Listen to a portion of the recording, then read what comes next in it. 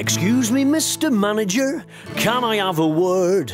I need to tell you something, I don't know if you've heard. You see, you've always told me what to do at this company, but now I've thought of something that you can do for me. You can stick your job, that's what you can do. You can whistle if you think I'm doing any more for you. You made my life a misery, I've had to draw the line. So take your job and stick it where the sun don't shine.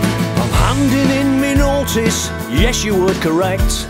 I'm walking out resigning with immediate effect. If you want this in a letter, I can do that with ease. In fact, I'll give you 2 letters as I flick you the V's. You can stick your job, that's what you can do. You can whistle if you think I'm doing any more for you. You made my life a misery, I've had to draw the line. So take your job and stick it where the sun don't shine.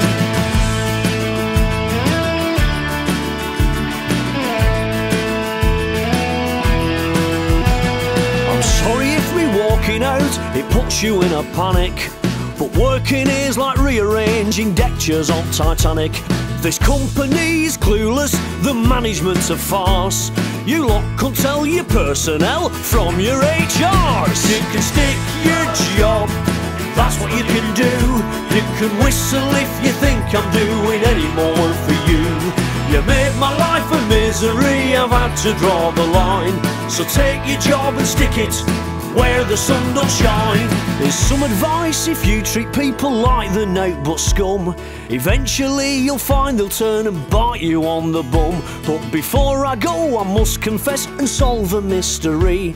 That phantom naughty scribbler in the toilets, that was me! You can stick your job, that's what you can do.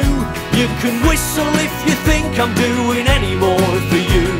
You made my life a misery, I've had to draw the line.